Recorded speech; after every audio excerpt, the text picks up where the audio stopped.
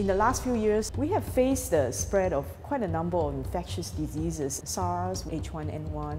The detection process is really tedious. You need to prepare the sample, and this takes usually several hours, and also subject to contamination and potential exposure of the disease to the person handling it.